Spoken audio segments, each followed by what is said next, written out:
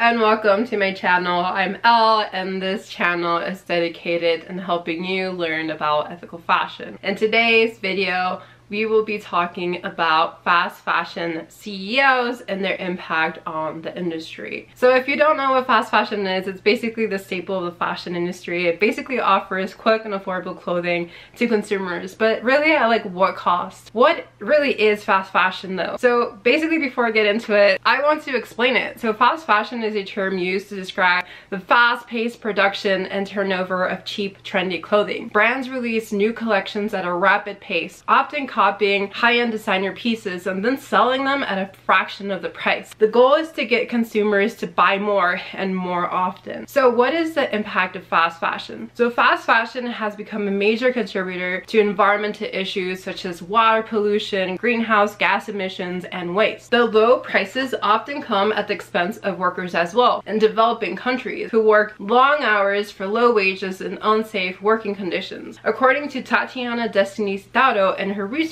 article for Fordham University titled Fast Fashion and Sustainability, the Case of Inditex and Zara, the academia surrounding Amancio Ortega, which is the creator of Inditex-Zara, refers to him as a creator and pioneer of the fast fashion business model. Inditex themselves describe their way of doing business as combining creativity and quality design together with a response to market demands with the democratization of fashion. Inditex-Zara also explained they aim to please their customers' demands by cutting time in which new clothes become available in its stores. Inditex was basically saying though, hey, we make huge amounts of products for the general public that are meant for mass consumption, but hey, we're saying the market, you want it and want it fast, but we also make and push this clothing to you because we swear we're good people. We really want clothing to be more accessible, and like, we're really not just doing this for the money. We're not money hungry.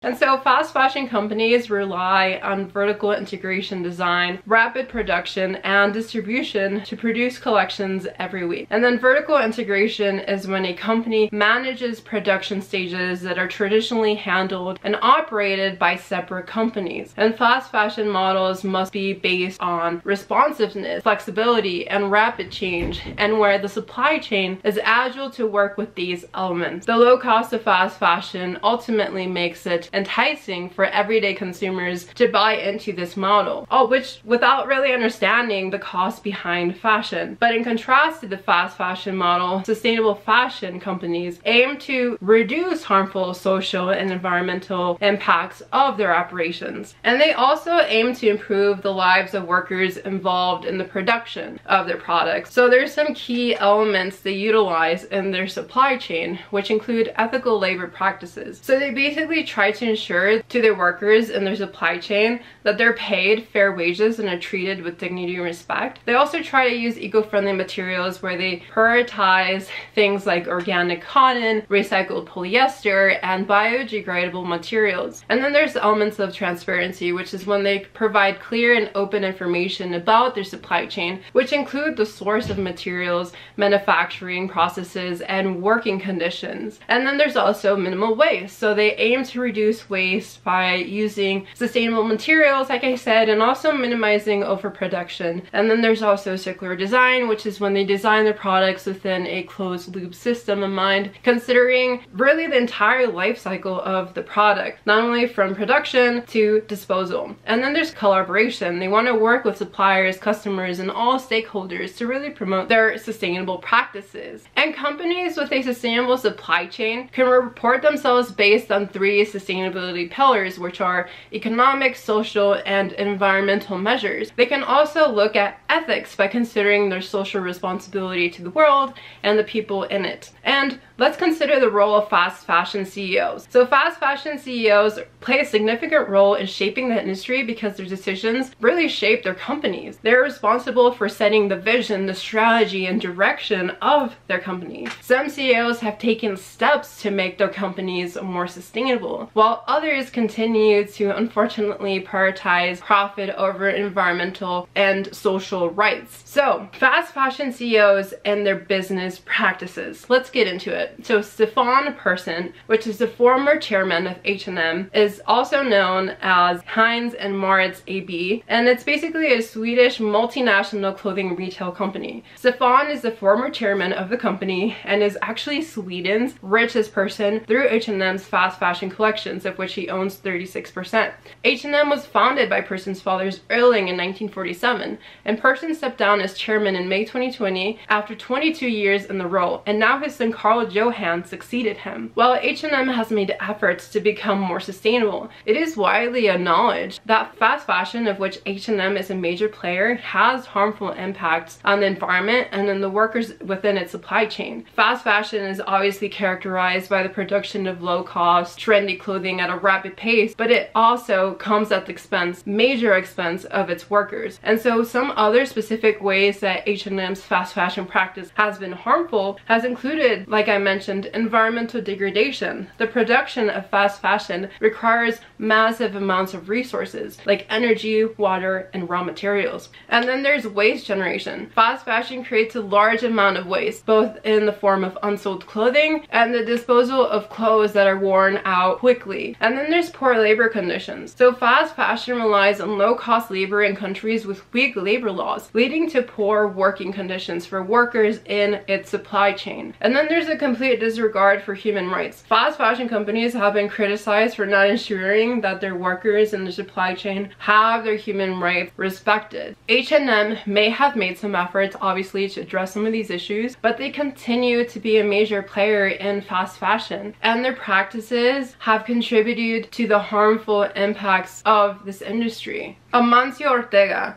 founder and chairman of Inditex, which owns Zara. Amancio Ortega and his companies Zara and Inditex have developed a fast fashion model that has changed the fashion industry in totality, and without completely but super close to mimicking it, other brands like BB, Forever 21, and like Charlotte Russe and all these other brands are adopters of fast fashion in the US. It's because they're releasing lines super quickly and at a massive discounted price. And currently Ortega owns about 60% of Madrid's listed Inditex, which owns 8 brands, which include Massimo, Duty, Pull&Bear, and 7,500 stores around the world. Ortega typically earns more than $400 million in dividends a year. And then in November 2021, his daughter Marta Ortega Perez became chairperson in April 2022. It is believed that really the key to fast fashion and to Zara's success is owning the whole supply chain, from factory to retail, and dealing in small batches that sell quickly. And the vertical integration of Zara's factory has meant performing the more capital and value added intensive stages of production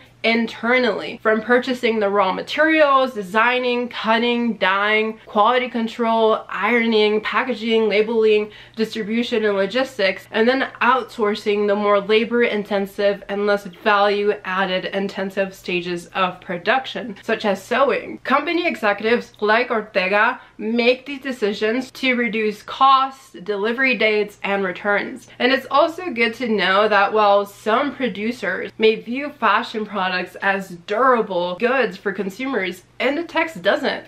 They consider them non-durables with sell-by periods of 4 weeks. And Inditex emphasizes the speed of its response to customer demands more than low cost, which they do by producing closer to where their clothing will be sold to reduce lead times. So basically business operations are very strategic, and because while the standard design to retail cycle in the industry is typically 5 to 6 months, Inditex cycle is only 5 weeks. The shorter design to retail cycle allows Inditex to bring more styles to its stores and allows them to update them more constantly. And it also increases Inditex's ability to adjust to fashion's trends, and if a product is unsuccessful, Inditex can then quickly cancel further production to avoid mass clearance sales that plague rivals and are incredibly profit draining. And so other clothing retailers such as like Gap and J. Crew, Walmart, Target, all these fast fashion brands are essentially copying elements of the fast fashion model based on Inditex practices, by selling fast clothing at cheap prices and limited editions. The need for change is clear. It's clear that fast fashion CEOs have a big impact on the industry and the world around us. It's important for consumers to hold these CEOs accountable for the decisions they're making and to demand more sustainable and ethical practices within their supply chain. But brands like H&M and Inditex-Zara, even if they do take steps forward towards sustainability, they are essentially rooted in exploitation and ultimately will never be sustainable. This is why the slow fashion movement is critical to help us adopt alternatives and to create change within fast fashion. I really do hope that this video allowed you to learn a lot about fast fashion, its CEOs, and the impact it has on workers and the world around us. If you have any questions or concerns, please let me know, and if you like this video, give it a thumbs up. I upload every Sunday, and let me know if you want to see anything specific from me. I will see you in the next video. Peace and love. Out.